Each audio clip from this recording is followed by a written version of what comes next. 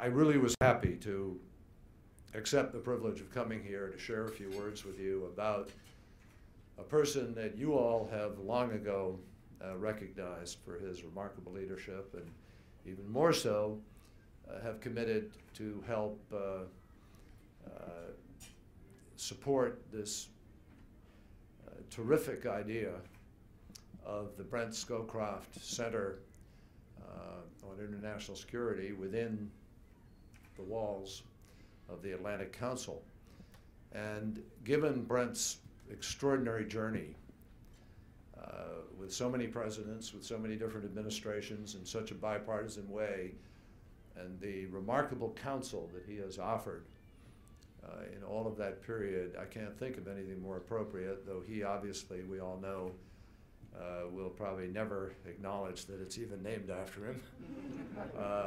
But it's very, very special to be able to find somebody in today's world who represents this kind of standard of public service and of bipartisanship.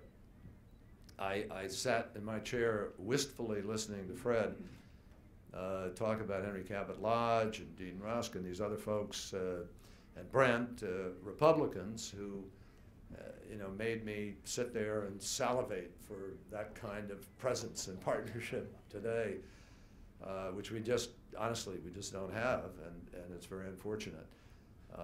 And we have to try to find our way forward, notwithstanding that. But Brent, I think what you're celebrating is not just the fact of his journey and the way in which he has served so many presidents in such critical periods, but I think you're celebrating a methodology, a way of behaving, a stature, and a kind of presence, if you will, on the scene that speaks to the needs of this moment, that calls on all of us to try to find a way to listen to each other more effectively, and a way to talk across party lines and find not the ideological barrier that's so easy to set up to stop something from happening, but rather to find the commonality of interest that allows us to get something done. Not gridlock it, but rather achieve something great for our nation. And that is always how I have seen this man act. When I was working on the normalization of relationship with Vietnam, we just would never have made progress if President George Herbert Walker Bush and Brent Scowcroft at his side and General Vesey at their side hadn't all decided this was an issue in our national interest. There were plenty of ways to have hidden behind the political landmines that lay in that path, believe me. But Brent never saw those. He only saw the interest strategically of our literally ending a war that in its own way was still going on in our country. And I like to think that together we actually ultimately made peace in that part of the world.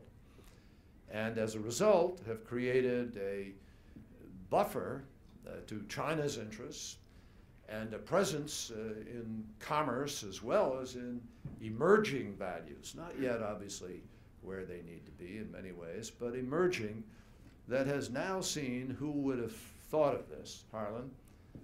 Who would have thought that American ships would be returning for visits, one with the name of McCain on them, to Cam Bay?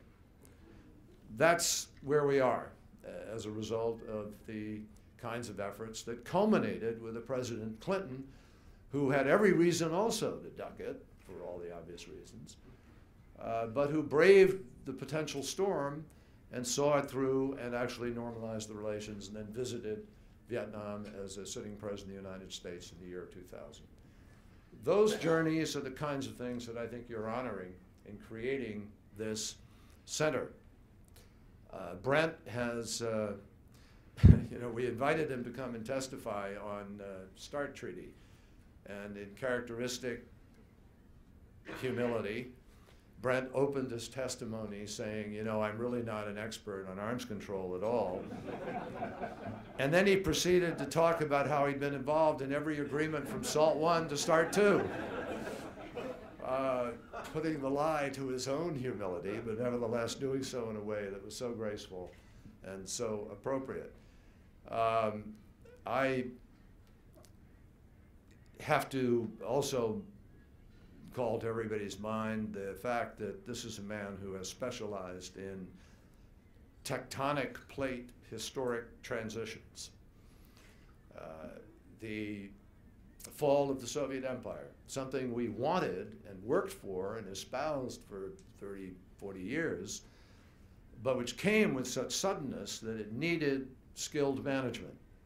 And again, Brent, in his role as security advisor and the president, provided that management, and the SEED Act is a classic example of the way in which they saw the economic potential, they saw the need to provide jobs and stability, and they immediately engaged in a way that created a peaceful transition where there could have been who knows what.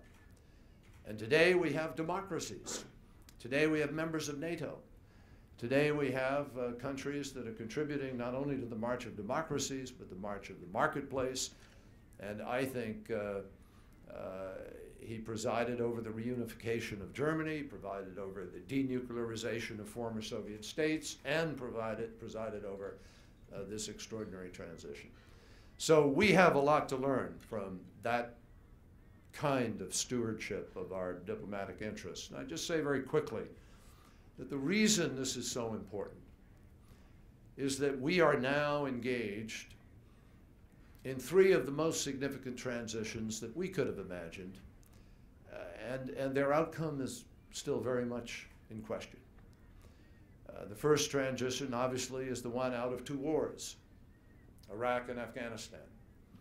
And both will require enormous calibration and sensitivity to the need to honor the sacrifice made by so many soldiers, to honor the strategic interests that are at risk in those places, but at the same time to recognize the limits of our ability to fully determine that outcome, and therefore the need to build a very significant coalition of interested parties, ranging from all of the stands to the near neighbors, Pakistan with all of its complications, and India and the complications of the India-Pakistan relationship, and of course, even Iran.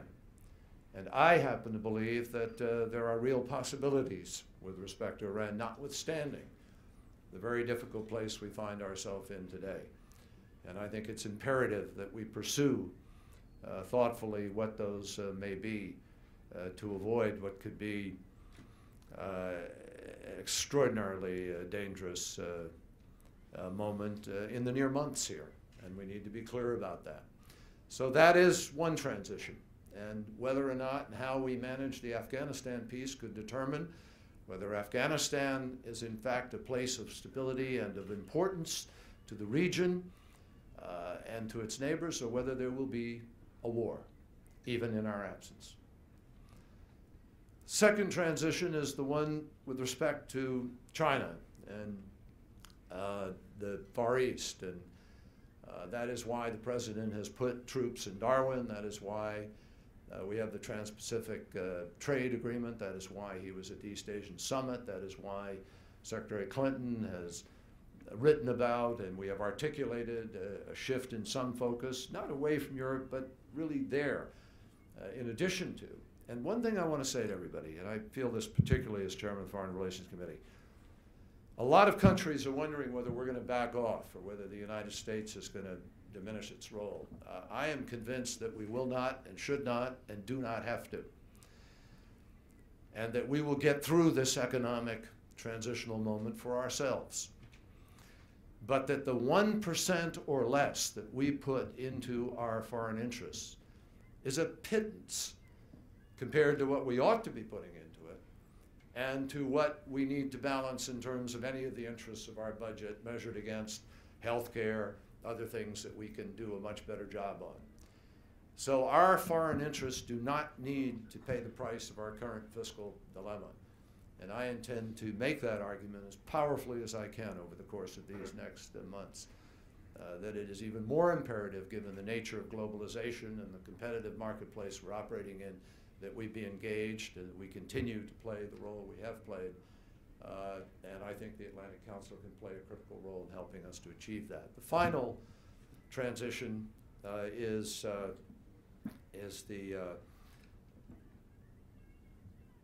stunning transformation, yet undefined fully, that is taking place in the Middle East. The greatest upheaval since the fall of the Ottoman Empire. And so we obviously are working our way through that, and it will provide us with a challenging confrontation between values and interests, which is what makes up foreign policy. Sometimes your interests will supersede your values, and sometimes your values will supersede your interests. And sometimes you have the permission to do one or the other. I think that we've learned some lessons in these past years. I certainly have.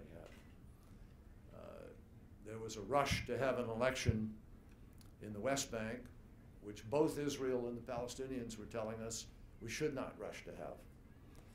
And we insisted on it, and when the outcome was contrary to our presumptions and or wishes, we walked away from it. Not a great approach, folks, to any aspect of how we ought to be dealing with that part of the world. And in Egypt, the people made their choice before we added our voices, but it obviously had an enormously disruptive impact on relationships in the region and has raised serious doubts about directions. And that movement, whether it's Tunisia or Libya or Egypt, is still very much up for grabs. I did just come back from Egypt on the weekend. I met with the military council. I met with the prime minister, the temporary government, and met with the Brotherhood, and I met with the Freedom Party and other civilians at large, and came away convinced of this, that nobody is doing enough to help this outcome be what it should be. And in fact, some are making mischief. And it is imperative that the global community recognize that Egypt is a quarter of the Arab world. And it is spared the great divide of Shia and Sunni, but nevertheless has this challenge of the Brotherhood and of Salafists, who were surprisingly strong in the election. And unless there is an economic commitment, economic vision, I don't know how any government is going to solve this problem. They need to move to the IMF negotiation, and I urge that. They need to come to an IMF agreement, but they also need to find the global community prepared to bring investment back. They have to deal with security in the streets as rapidly as they can in order to bring tourism back, and they desperately need to guarantee rights. The rights of minorities, the rights of speech, the rights of assembly, all of those rights that are going to be so critical to their constitutional process. I will say that what was encouraging to me was the fact that the Brotherhood at least is saying the right things and is expressing their desire to embrace all of those rights and recognize the reality of the marketplace and to move in the right direction. The proof will be in the pudding. The test will not be in words, but in actions. But it is far better to start off with them espousing those principles and begin to work in that way towards that. How we do that will depend on how effectively we put the Brent Scowcroft principles to practice, build a bipartisan consensus in our own country, and manage a transition. And so all of those three transitions I just talked about can benefit enormously from what you all are engaged in here. And I thank you very much. I understand that Fred wants me to take a few questions, but I think I've won my bet. I bet Mitt Romney $10,000 I would end in under 10, 15 minutes. I'm here. Anyway.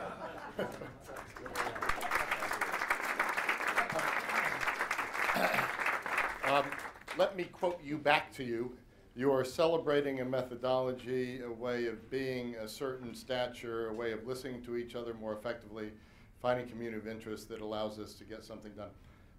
What a wonderful way to start this day. In some ways, you take us back to the founding moment, because Senator Kerry, a Democrat now, at 4:30 we'll have 4 national security advisors, 2 who have served Democratic presidents, General Jones and Zbigniew Brzezinski, 2 who have supported Republican presidents, Kissinger and Scowcroft, talking about where the world is going. And then tonight, a Republican, Bob Gates, talking about the future and toasting and I hope roasting General Scowcroft. Let me just ask one thing and then open up. My question is, what kind of a model are we right now to the Middle East and North Africa in its transitions, and is that a problem? You're talking about a polarized situation here. We see the Eurozone with perhaps the most dramatic problems Europe has faced since the creation of the coal and steel community. How big of a role does this play in a transition in the Middle East and North Africa? A serious role. It's a problem. And I've talked to Secretary Clinton about it. She and I have both agreed that in our meetings with leaders in other countries, they're looking at us more skeptically. And when we say something to them, in many cases, it may not have very much meaning. It's very hard to sit there and say, you ought to do it this way. We're not able to do it this way. And I'll tell you, I tried this so hard with my colleagues on the super committee. And I'd hate to say it. I don't want to sound a partisan note, and I'm not saying this in a partisan way, but I have to tell you, folks, there was just a pure political calculation in what happened here. And for whatever reason, the Republican Party has been transformed into a party that's base is so intense about this tax issue, characterized significantly by Grover Norquist and the pledge and all of that, that it's frozen, locked into place. I mean, look at every presidential candidate. And I think it's going to be very, very difficult to offer the kind of visionary program the nation needs when you're locked into that position personally. But it makes it exceedingly hard for us to do the things we need to do. And I tried to argue with my colleagues. All of them said, oh my God, this is a great moment for us. We've got to, come to agreement. We need to send a message to the world. The United States has its act together. And above all, folks, we could have made ourselves the financial haven of the planet. Had we made that decision, think of the role of investment that would save money, America. And the only thing that saves us is that the $1.2 trillion is an automatic cut that takes place next year, so the markets are discounting to some degree and figuring something will happen. But the calculation was this, that there were people who believed their party is going to win the presidency and the Senate, and then they'll do everything they want in their own bill on reconciliation, and Katie barred the door. That's a hell of a bet to take.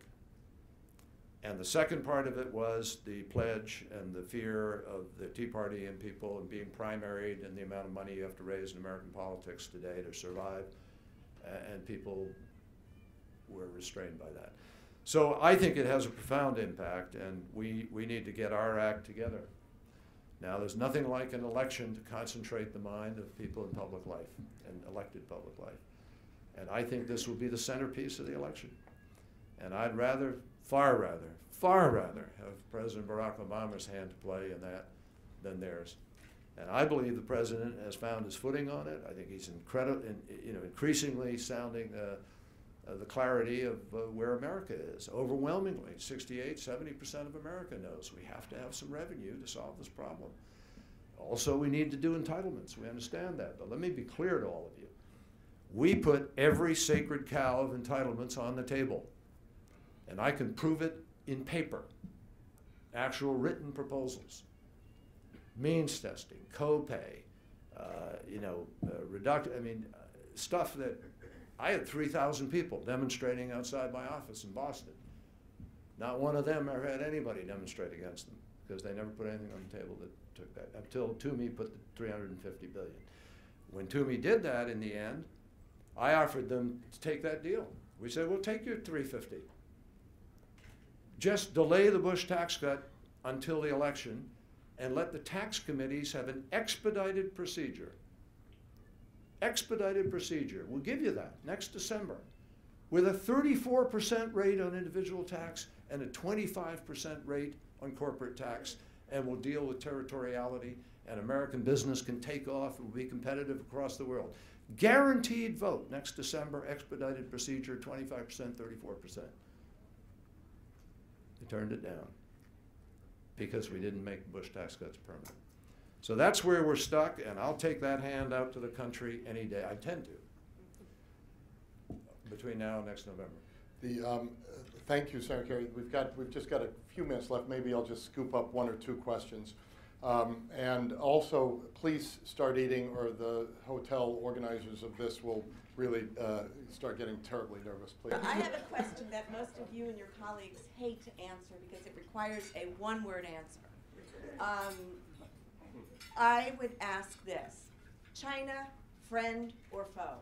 And you can't go in between. Well, I'm not going to do that, because it's not a foe and it's not yet fully the friend that we want it to be. It's sort of in between, and that's just a reality. I think the worst thing we could do is make it a foe.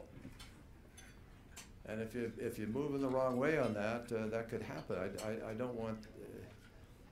In my judgment, they are a complicated partner in a number of efforts, and adversaries on some other interests, but not a foe. And I think the last thing we want to do is make them one. I know we've promised you to get out of here at a sharp time, so let me end with the transatlantic question. How concerned are you as you look at the Eurozone crises, as you look at the solutions that are being put forward by Germany and others, and how does that affect the way you look at the transatlantic community's role in our global future? Well, obviously the Euro community is critical to our economy, critical to us in so many different ways. It is the #1 purchasing power in the world. #1, ahead of China, Japan, the United States, China, and clearly we need to pay attention to that. I am very, very concerned about it. I think the marketplace today, you see, is not buying into this notion of the treaty changes as sufficient, because it's undelivered and in some cases may be undeliverable. And so quickly the focus has already turned to Italy and Spain. And what can they really do to meet the debt? And they need about 300 billion euros or plus in the next few months in debt float. That's going to be the real test here, folks, as much as anything.